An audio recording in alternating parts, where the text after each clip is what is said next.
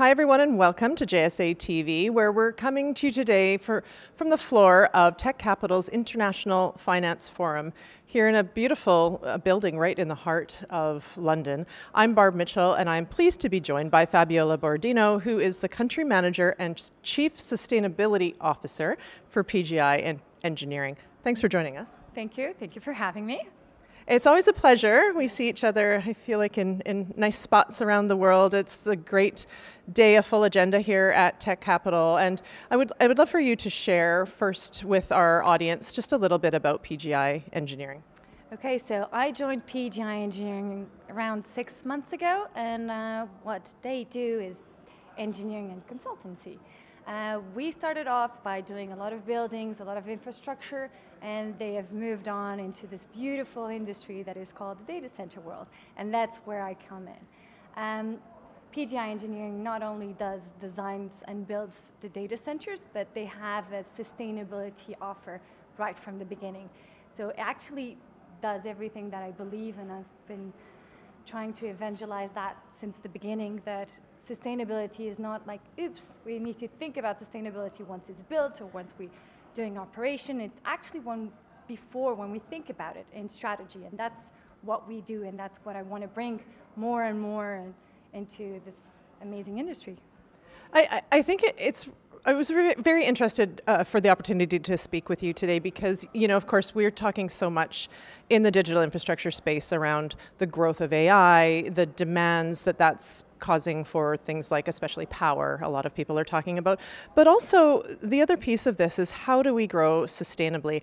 I love the fact that your title says it all, Chief Sustainability Officer. What does that mean? Why is it important for there to be a role like yours in your organization and in the industry?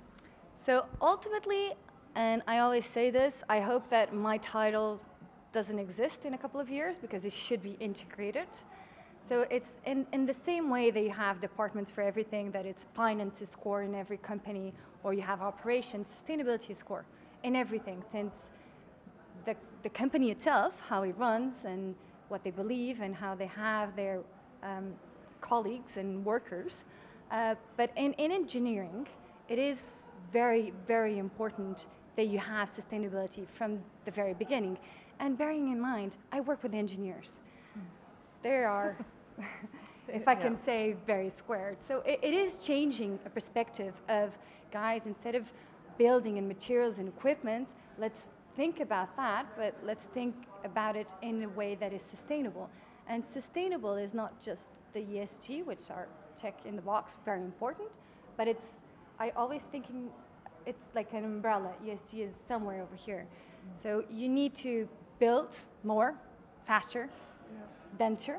Now it's like the big thing because of AI, obviously, and our hyperscalers, who are very demanding clients, as we all know. But before we start doing all of that, we need to think about building sustainably.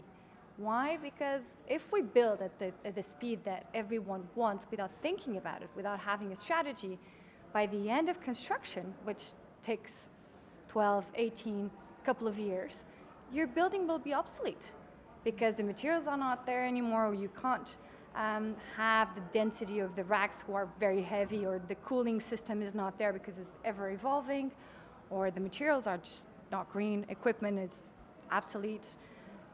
So you really need to start thinking before you act, and you will save time and money, which is very important. And what would you say are if you could think, I mean, absolutely, thinking ahead and planning ahead and having these considerations as part of the plan before you even begin is so important. What do you think are the levers people can pull most rapidly to make a difference in this area? And sort of what are some of the trends impacting how companies are able to go to market from it more sustainably? Well, the first one is clearly design in a sustainable way. That's the first one. It's easy. You just need to engage your design team or your engineering team with sustainability. And it's not just the check with the certifications. Think outside the box. Think about circularity.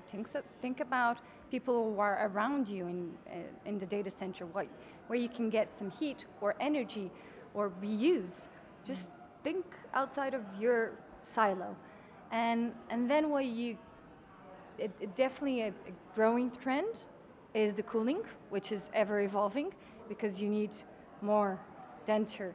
And ultimately, I mean, everyone's talking about racks or megawatts are going to be in one tiny rack. How are you going to cool that? That is insane. And cooling that is a lot of power. So it's all about managing the power that needs to be renewable, but then you have the issue with the grids who need to keep up with data centers, because or else you're going to have blackouts like we had in Iberia, which was, in my perspective, amazing. I had a day off almost. My kids loved it. Socially it was chaotic. People got insane. And if you think about it, economically it was a disaster. It's a lot of money lost there. So we definitely need to start thinking as data centers to be the balancing of the grid.